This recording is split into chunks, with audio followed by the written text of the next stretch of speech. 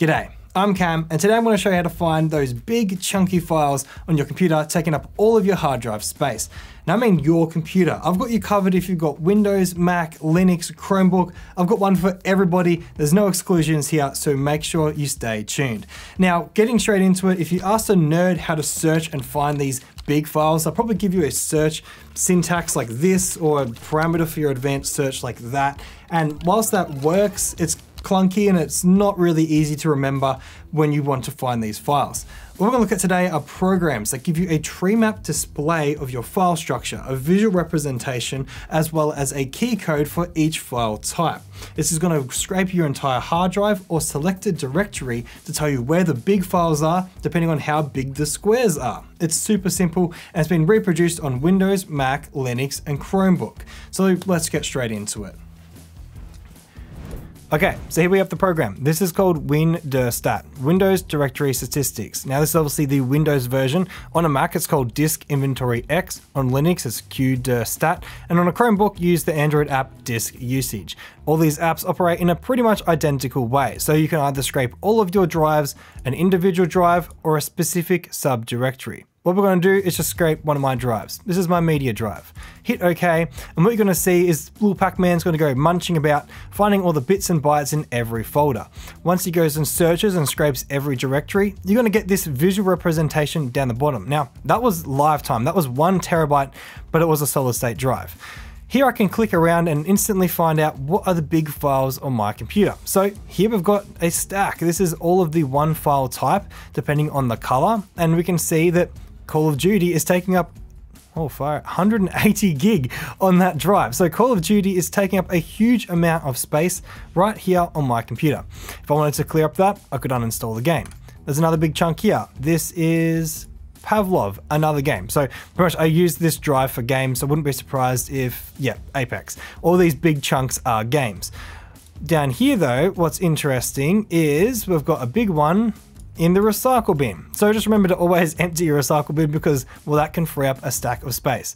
Now, the reason why this program jogged back into my memory this week was because I got that dreaded notification on my phone to say that I'm out of cloud storage. My OneDrive is full and I need to delete some files. So I went into my OneDrive, I started searching for file types, MP3, MP4s, and trying to find something specific to delete or move, and I couldn't really narrow it down. And then I remembered this application or application type is perfect for that. So what we can do is just go back into File, Open, and pick a direct subdirectory. So I'm just going to scrape only my OneDrive. So if I scrape just my OneDrive, it's going to go through and recreate that file structure.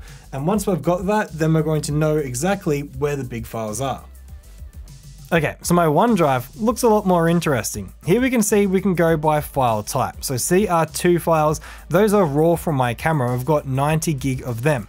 MP4 files, they're coming up in red. JPEGs are coming up in green. QuickTime, so I can straight away find where a certain file type is and what folders they're from. So let's look at these ones. Here's a stack of raw photos. If we scroll up, that's from Disneyland when I was in Paris in Europe last year. Okay, now I know if I want to get back 63 gig from my OneDrive, I can simply move all of these photos from Europe somewhere else and maybe back them up not on my cloud storage.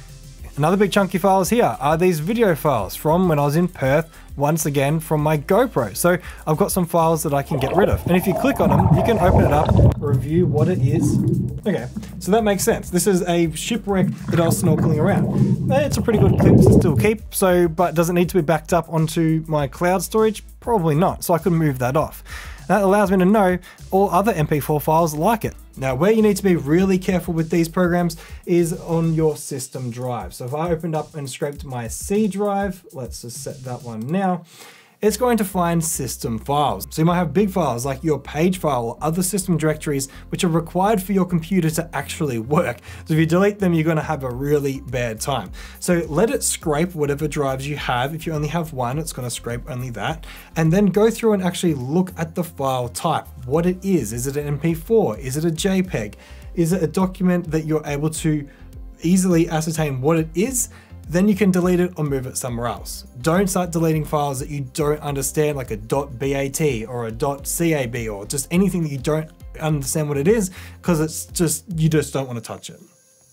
Here's an example of that page file. They are two massive things, but they are system files. Do not touch them. Only touch stuff that you know are either audio or video that you have obtained. Now, if you are on a Mac, Inventory X is not from the App Store, so you will need to click the help button and manually install the program. But once you've done so, you can then scrape your hard drive and get the full view with the file structure and all of the color-coded keys. Now, if you don't want to do that, you can go straight to the App Store and buy GrandPerspective. You can also download it for free with the manual installer too, and it will give you that visual representation and tell you in the bottom left corner where the file is.